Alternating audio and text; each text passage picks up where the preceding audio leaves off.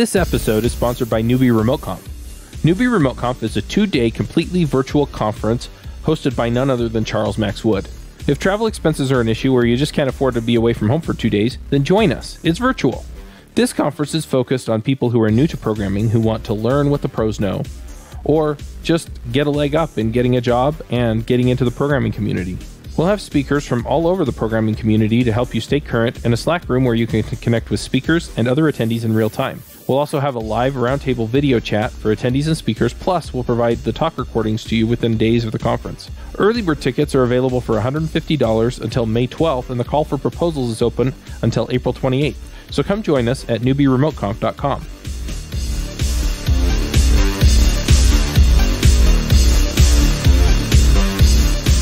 Hey everybody, and welcome back to another, it's both My JS Story and My Angular Story, since we're talking to Aaron Frost. How's it going, Frosty? Good, man. How you doing? Doing all right. Now, you were a panelist on JavaScript Jabber, and then when we started up Adventures in Angular, you moved over to Adventures in Angular. So, yeah. Usually I announce, hey, they were on this episode and that episode, but you've been on quite a few. Yes, I did JS Jabber for a while. And then you did Adventures in Angular. I did that for a while. I did both for a while, and then I kind of dropped off JS Jabber because I didn't have enough time for both. Yeah. And so I just did Adventures in Angular, and then I've just kind of been hit and miss, really, really random appearances on Adventures in Angular. So yeah, do you want to just tell us really briefly, where you're at now? In life and work, or what do you mean? Yeah, just because people haven't heard from you for a while. So, just kind of give us a picture, where you're at with life and work and everything. Okay. So I am a principal engineer at Domo still, and I've been there for 4 years, and it's been a lot of fun. I work with some really cool guys, a lot of people that you'll know, Dave Geddes, Merrick Christensen, people like that. We just had our 4th NG-Conf. So as one of the organizers of that, that's always a big deal. And I got 4 kids now. My youngest is 2 years old. Oldest is 11. Got a dog for Christmas. We named him Jack Frost. Oh, nice. But yeah, so that's kind of where I'm at. That's kind of where life is right now. Your wife wouldn't let you name one of the kids Jack Frost? No. But it's a great dog name when your last name is Frost. Yeah. Makes sense. Yeah. All right. Well, we usually start off the show, with a little bit of chit chat like we've done, and then we get into that first question, which is, how did you get into programming? Okay, so I was a loan officer, and I was really bad at it. I did mortgages, and so I sucked. Like, there's really good loan officers, and then there's people who are bad, and I was one of the bad ones.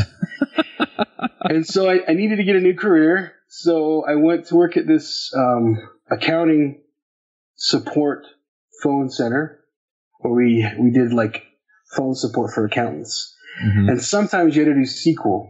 Well, I was outmanned as far as like brain power goes with accounting. Everyone on my team was so much smarter than me, but the SQL was a thing I was good at. Like, just immediately it was like speaking English. I was like, oh, this is really easy. So I quickly kind of excelled at that, and then they were like, you should try out for QA. So I tried out for the QA team. I got on there. On the QA team, the automation, the UI automation made a lot of sense to me. So I wrote more automation tests in like 2 weeks than the entire company had been able to build in its existence. So I excelled really quickly at automation, and then I became a senior QA, and then I did QA management for a while, and then I went back to senior QA. And then I finally, in 2010, jumped over to development full-time from QA. And that's kind of been it. Since that's kind of everything, it's kind of in the past. That's kind of when I met you. Mm-hmm. That's around the time when you and I met, was around 2010-ish. I remember we were both speaking at Utah Code Camp. You did a quick presentation on how to build a URL shortener. Do you remember that talk? No, I don't, actually. Yeah, you were like, hey, with Ruby, here's how you do a URL shortener, like how you build your own custom URL. Anyway, I was like, oh, that's cool. So I knew a little bit of JavaScript, and everyone was like, dude, JavaScript, you must be really smart. So it was just, that time when JavaScript was starting to turn. I just got into development right then, and everyone kind of shoved me to the front of the line because I knew JavaScript. And yeah, well, during that period, I mean, toward the end of leading up to about 2010, I mean, most web developers hated dealing with JavaScript. It was all about the back end, And you want to do JavaScript? Here. Yeah, exactly. And I loved it. Like the very first time I remember the first night someone told me how to learn JQuery, and I was like so pissed. I was like, I barely know this language. Why are you making me learn another one? Uh-huh. And by the end of the first night, I was like, whoa, this language is so much better than all the other languages I've ever learned. So I got really good at jQuery, and then I was like, well, I think I should learn JavaScript properly then. And I did, and I never looked back. I've been in love with it ever since I learned it. Awesome. Now, one of the reasons why I do this show, the My JS story, my Angular story in particular, is because I want to kind of shine a light on, hey, no matter what your background is, you can get into this and learn this. It doesn't take these geniuses that got a computer when they were 5 years old and, whatever, and that's where they're at now. And you've been recognized, you've been a GDE for Angular, if I remember right. Yeah. And things like that. And, you came into this field relatively recently. Yeah. And it just, for me, it's kind of this, hey, look, if you're out there, you're a loan officer, and you're thinking, gee, I want to change careers, you can do it. Yeah, totally. You really can. When I started going to school to be a programmer, so I'm a college dropout, by the way. I just had a specific salary in mind. School was a means and end for me. Right. I needed to get a programming job so I could have this dollar amount annual salary. And once I hit that, I still kept going to school, kind of confused why I was still going. And then once I made it past that significantly, I was like, yeah, I think I'm done. I know how to teach myself now, so I'm gonna stop going. Between Stack Overflow and podcasts like the ones you do and YouTube, I had everything I needed, so I was able to teach myself from then on. But yeah, I wrote, kind of going to your story, I wrote my first line of code when I was 27. I'm 37 now. So I didn't start like a lot of these really young geniuses that we're surrounded by, because how fast programming is growing. Most programmers are millennials, and they're all really, so you're surrounded by all these really, really young genius kids that you're like, wow, I wish I was that responsible when I was that age, right? Mm-hmm. And I just wasn't. I wasn't that responsible. I didn't start to make good decisions like that till I was around 27 or so. So yeah. Yep. Well, and it's interesting too. You mentioned that you're surrounded by new people, new programmers, younger people, and I listened to a talk or watched a talk on YouTube. I'll have to find the link for it. But it was Uncle Bob Martin, and he was talking to a group of people about solid development principles. But when he started out the talk, he started out by pointing out that every 5 years, about the number of programmers in the world doubles. And what that means is that half of the people in programming at any given time are new. They've been doing it for less than 5 years. That's right. And so, it's just kind of interesting, the point that you're making there, it really kind of drove that home to me. Yeah, you're surrounded by all these younger people or newer people. And the majority of the industry has been programming for less than 10, and half of it's been programming for less than 5. For less than 5, yeah, exactly. It's humbling. I mean, I'm sure you've had the experience where you run into a 23-year-old kid who blows your mind, and you're like, wow, I had no idea. Like, mad props. It's humbling every time it happens, and I love to see it. And so it happens to me a lot. So yeah. Yeah, and I think a lot of that too comes down to just kind of the level of exposure that they've had and the way that technology shaped their childhood in ways that it didn't shape mine. Because I'm 37 also, so we were growing up around the same time. I grew up here in Utah, and I'm assuming that you probably did too, but I don't know that. But yeah, so my background is going to be different from theirs because I'm 10, 15, 20 years older than they are. And so they take a lot of things for granted, and they just see things in a different way sometimes. Yeah, I remember telling my kids asked me what kind of games we had on our phones when I was a kid. And I was like, dude, I was like 4 levels separated from games on phones. I'm like, back then, games were only on Nintendos. Phones were only plugged into the wall. Like, you tried to explain it to them, like, I was so far removed from games on phones that. So. Yeah, and then you try and explain that the only fun thing you could do on the phone was either call grandma or crank call somebody, and now everybody has caller ID, so crank calling's kind of not a thing. It's totally busted. So how did you get, so you talked a little bit about how you got to JavaScript. What was it about JavaScript that really got you excited about it? Because, I mean, you're talking about, you coming into it in an era where, most of the people I was talking to were in the Ruby community, and they were all like, we have to do JavaScript because we're on the web, but Yeah. So I got here local in Utah, there's this company. They're still around. They're not as growing as fast as they were, but they're called Kinetics. And Dr. Phil Windley, he's the owner. And what they were building at the time was a platform that you could build your browser extension on this platform, and then they would make your browser extension work on Firefox, IE, Safari, and Chrome. And I was that's a pretty good deal. I can build one browser extension and it just runs anywhere. So I kind of got involved with their company, and I had to learn their custom rules language called KRL, Kinetics Rules Language. And I was like, this is cool. And I had never learned JavaScript. And they were like, you have to learn jQuery to do some of this stuff. And I was like, good night, another freaking language. But I loved browser extensions because they're so fun. If you've never done one, do one. Because you can take a really big site that's popular like Facebook and you can modify it. Or like Twitter or Netflix or, whatever you want. And you can make it be what you want it to be. Like you can tell the web, hey web, do what I want you to do, not just experience it the way that like the default user experience. So they're like, hey, you got to learn jQuery. And so I was kind of forced into it. And it literally was just that first night.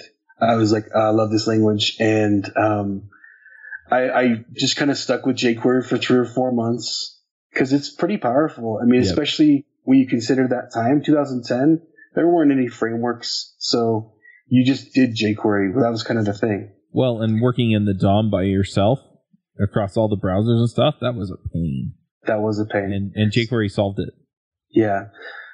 So then I formalized on actual JavaScript, and I was like, man, this asynchronous thing is this functional based scripting language it just fits in my head so much better than the classical Java or C# that I'd always learned. It just fits so much better in my head, and I felt so well equipped in a way I never did in Java or C#.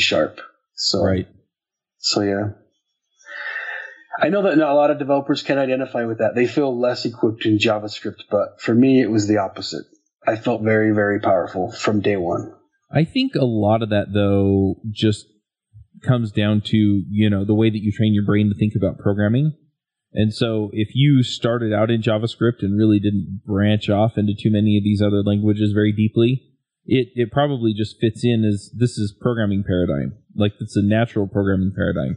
Most of the time when I hear people complain about JavaScript, typically they're comparing it to whatever language they learned first or whatever language they have the most experience with.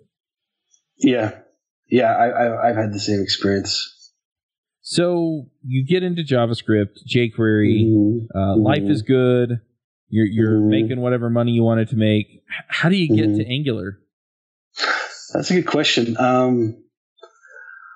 I worked for a big local corporation in Utah, and there's a lot of really powerful developers there, and the JavaScript community was really strong in that corporation.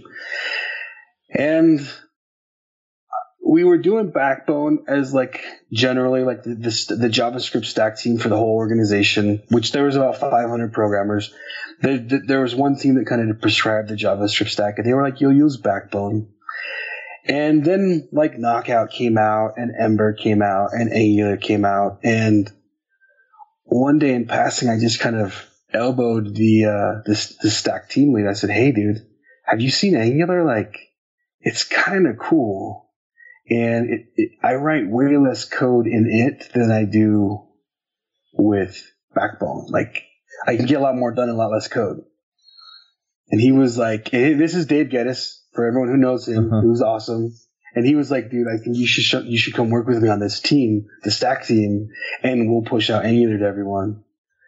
And so we did, and we pushed it out there, and then we both hired on the same week at Domo. And they were on Backbone, and we started this big conversion to Angular. And so, yeah, that was kind of how we started in Angular. Was we were writing so much less code in it than Backbone that it just was an immediate no-brainer that, yeah, we'll move to this. And now two-way data bindings, like this swear word in JavaScript, but back then it wasn't a swear word. It was like, wow, there's so much like utility in this paradigm. So it was the coolest, newest thing, and it actually did save a lot of code. So it totally did. Yeah. Made a lot. And now it's not great, but then it was amazing, and we totally recognized that at the time, and it was still a good decision. Looking back at it, it was still a great decision. So yeah.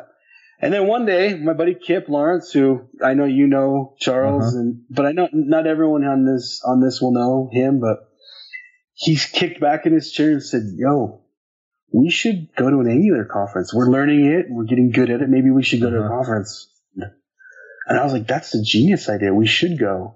So we Googled, Angular conference, JavaScript Angular. We tried, 15 different variations, and there weren't any.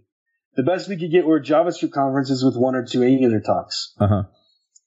And then at that point, I was like, okay, let's go back to work. But Kip was like, "Oi, we should make one."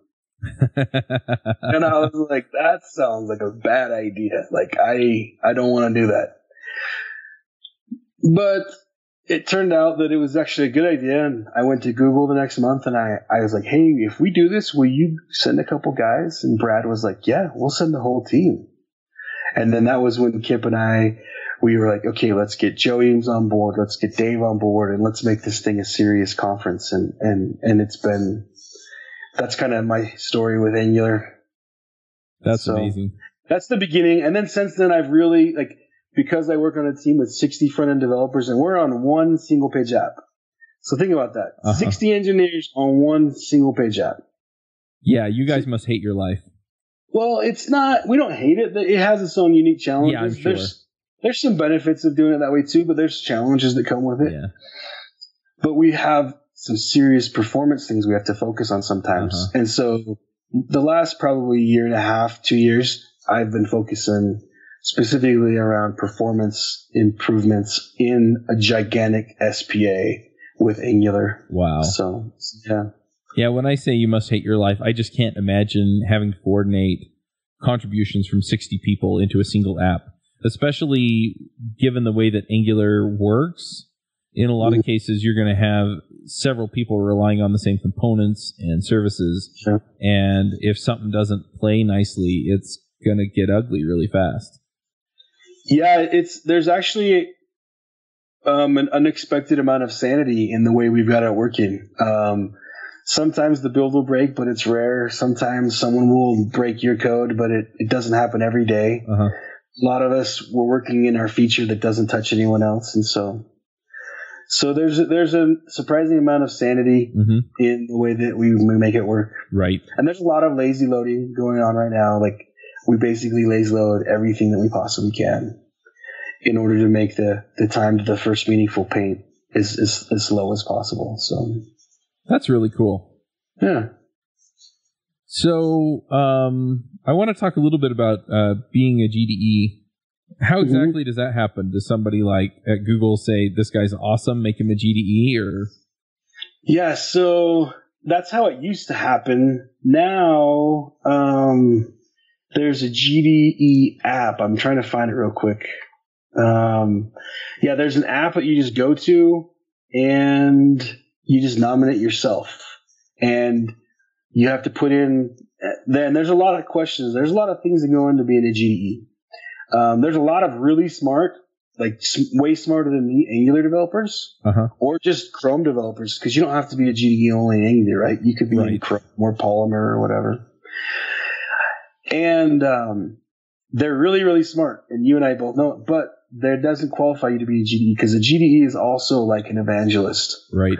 And so they're going to ask you what blog posts you've written, what's your Stack Overflow score with regards to that hashtag, whether it's Chrome DevTools or Chrome or Polymer or Angular or whatever Google related technology. And they're going to ask you what blog posts, what conference presentations you've done, what books you've written, what open source contributions you've done to the project, and all these things that would make you stand out among developers. Not just that you're an expert with the technology, but you also help evangelize it and make it better for the community. So that's really what a GDE is. It's like a community leader in the community, not so much just an absolute like brainiac with regards to the specific technology. Right. Okay.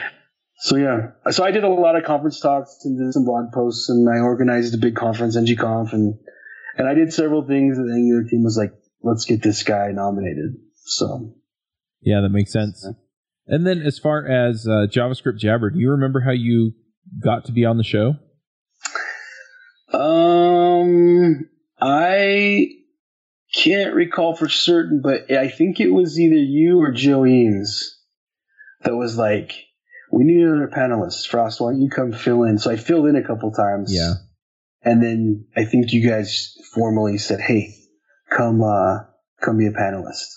Yeah, so that's typically how it works. Usually, I couldn't remember for sure, but yeah. So I showed up a couple of times, and then I got on the email distro list, and so I started showing up to the recordings every week. Yep. And then with Adventures in Angular, I know Joe came and talked to me about it. I think you did, and I think Merrick did, as far as starting the podcast. And it was funny because I remember telling you guys no like 2 or 3 times before finally I was like, all right, let's do it. Okay, fine, let's do it. Yeah, I think the size of that initial Angular growth kind of caught everyone off guard. Like, yourself included, right? Like, you're like, there's no need for an all Angular podcast, but then it's like, obviously there is a need. Yeah.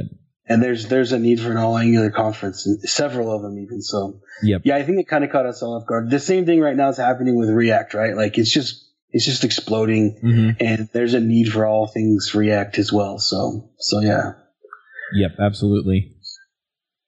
And it's really interesting to not only to see like where Angular and React are going as far as frameworks for web development, but also just all of the other places they seem to be creeping into.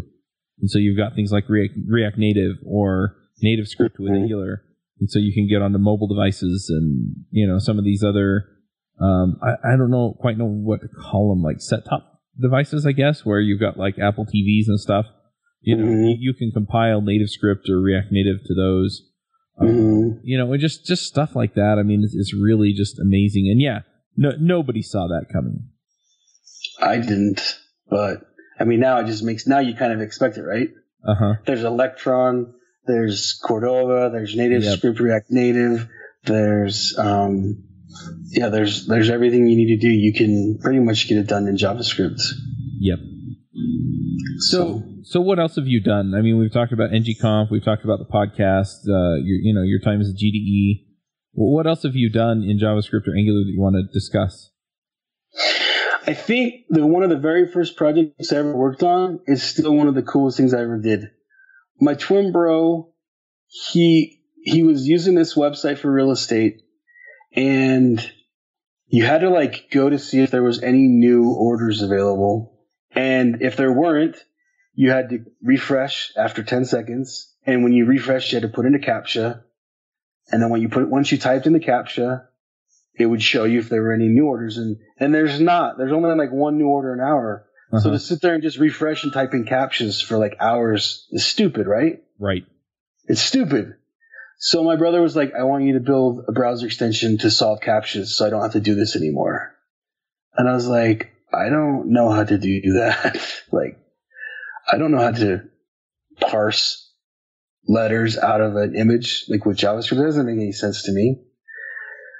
But he's like, think about it. So I started slowly thinking about it. I was like, well, if I took the captcha and I put it into a canvas and I started doing some neighborhood calculations, I bet I could figure out what the letters are, and then I could type those letters into the box and hit next.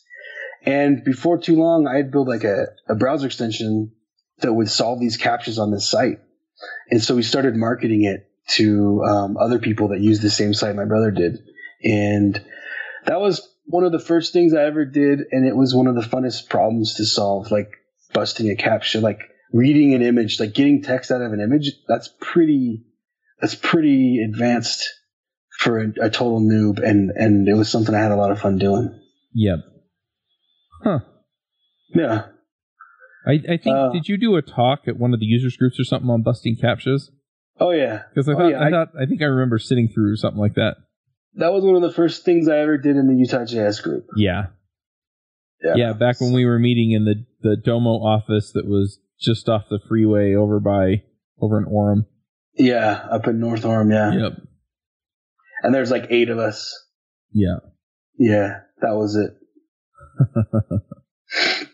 Man, that was a long time ago. That was. Now Utah.js is like 2 of them, and there's like 80 people at each one. Yep. It's a big group now. Yeah, absolutely. So what are you working on these days?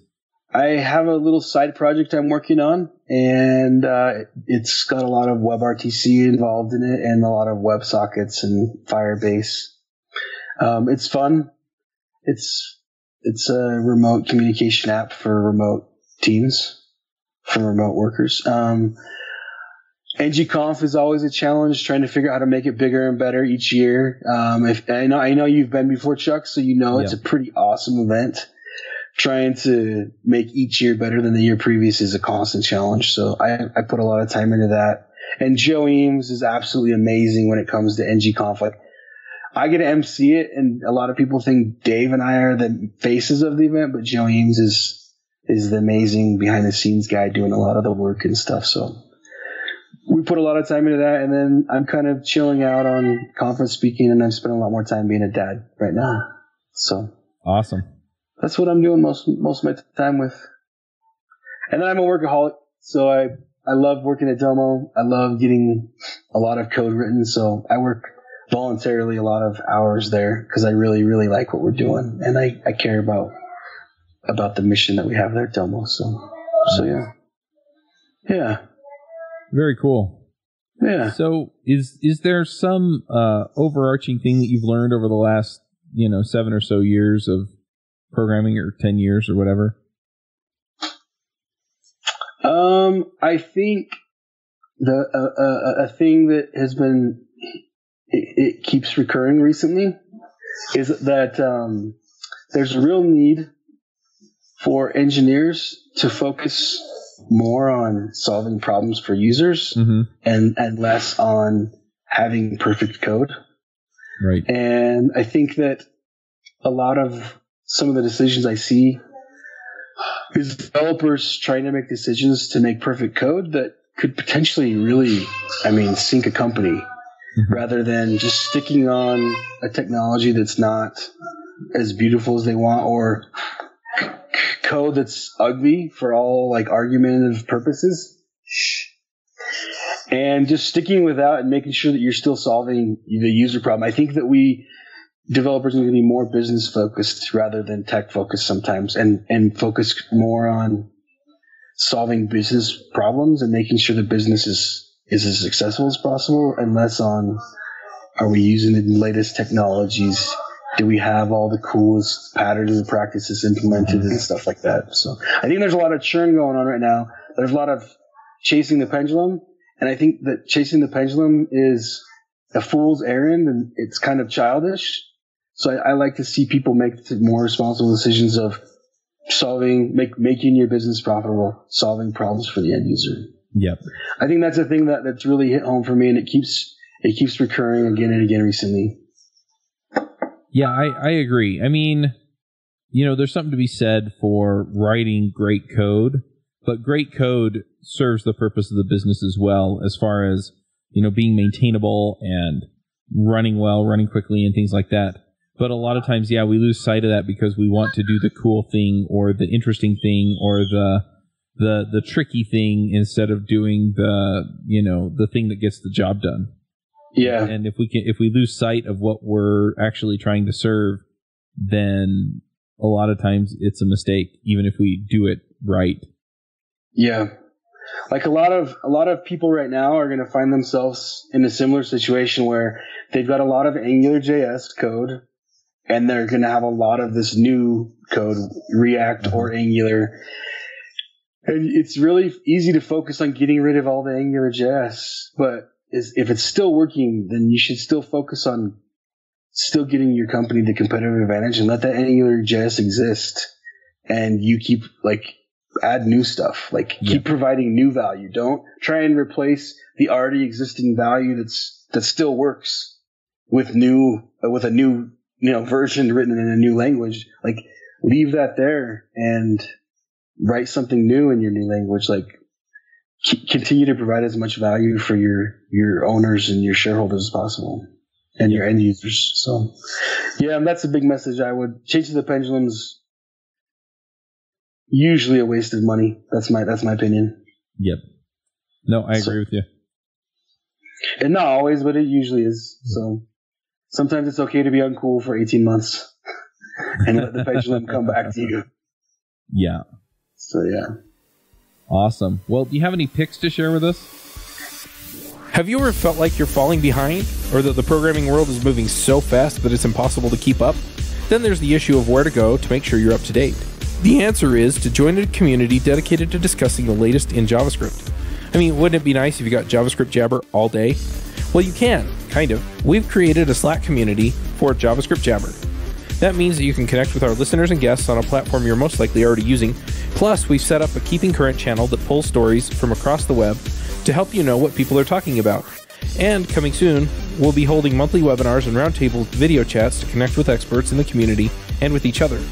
So come join us at javascriptjabber.com/Slack. I've got a couple picks. Yeah, I've been reading a series of books, and I'm gonna throw it out here. It's called Superpowered, and it's a really good series. It's about a world where there's people with powers, superpowers, and then they go to college to the hero certification program to become superheroes. And it's just kind of a story about this world where supers are real and supers live out in the open, and there's a hero certification program to become a superhero. And anyway, it's a lot of fun. The characters are really, really cool. And so I'm just kind of finishing up the fourth book in that series, but it's a lot of fun. So I'll leave that other Superpowered. And as far as other picks, I don't really have any other picks. It's all good. Yeah. I'm going to toss out a couple of picks here myself. Okay. The first one is a system that I've been using as a CRM. It is a CRM. But I've kind of gone through the CRM dance. I might have picked this on the last episode. I don't remember. Anyway, if you're hearing it again, sorry. But yeah, I've gone through probably 6 or 7 CRMs, including Salesforce, and then probably some that you may or may not have heard of, contextually 17 Hats. And I hated them all. Really? But I'm using one now called Nimble, and that's at nimble.com. And it's got a Chrome plugin and a bunch of other stuff, and it just makes it really easy to find information about people. So, for example, right now I have an email that's, my computer's on, so I have an email open for a friend of mine, Mike Tabor, who built bluetick.io, which is it's an email automation system, which I'll also pick. But anyway, so the first time his thing came up, his profile came up, it showed me all of this stuff about him. So I could just say, yes, that's him. And then it would add all of the information from LinkedIn and Facebook and Twitter. And, I can go look at his profile in Nimble, and it will, it'll actually, tell me, news. So it kind of pulls stuff off of those social networks and, gives me information. So if I wanted to reach out to him, I could, let's say he's a big sports fan or something, I could reach out to him and say, hey, Real Salt Lake. I know he's not a fan of Real Salt Lake, but, I could say, hey, Real Salt Lake, blah, blah, blah is awesome. And, or, hey, I noticed you're a fan of this, this sports team, and I could send him like a mug or something. Right. But yeah, so it's been really helpful that way. And then it doesn't try to pretend to be this email automation system, which I was looking for. And so I use BlueTick for that. And anyway, it works really nicely. Most of the automation in BlueTick actually, besides sending out email sequences and timing, just works through Zapier, which is also really nice. So cool. Since I'm using that anyway, it's really solid. Besides that, I ran into... I've been kind of playing with VS Code off and on, and I'm really digging it. So I'm going to pick Visual Studio Code as well. We interviewed Wade Anderson, and I can't remember her name, but we had another engineer that we interviewed at Microsoft Build, and they talked about what's coming up in that, and that's really exciting. So I'm going to pick that as well. And lots of cool stuff going on out there in the world of JavaScript, and I'm really enjoying it. I'll also mention that Zapier is what I use to power the keeping current rooms that I have in the Slack channels. So I'm setting up Slack rooms for JavaScript Jabber and Adventures in Angular, and people can just join. I think I'm charging a $10 per month fee, and that's mostly so that I can pay speakers to come and talk to us about whatever they've got going on. Gotcha. It's just easier to get people in and, give them something for showing up. But yeah, I just use Zapier, and I pull off of like Reddit, and I pull off of a handful of other places, and just get all that information in there. So I can pull off of RSS feeds, so I can pull off of JavaScript Jabber, and if there are any other podcasts, blogs, etc. It's really great. So anyway, just some interesting stuff there. Can I actually throw out a few more picks? While you were talking, I thought of 2 picks I want to throw out. Yeah, go ahead. Okay, so this one, it's probably already been picked, but I barely started using it, and I absolutely love it, and it's Yarn. I've been going through a lot of like old branches and stuff, so I have to constantly remove my node modules and re-npm install, and that normally takes about 80 or 90 seconds, but with Yarn, it's like 14 seconds. So Yarn is like saving my life. And if you haven't used it, it's awesome. Apparently NPM 5 is going to have a lot of these Yarn speed improvements built in native.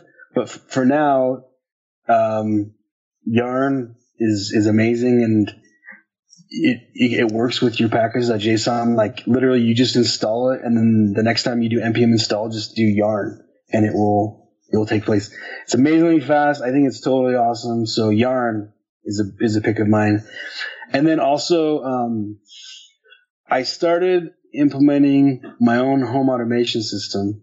Oh, I've been wanting to do that for a long time. Yeah, and I'm using Samsung SmartThings as the platform. And Samsung SmartThings is so awesome.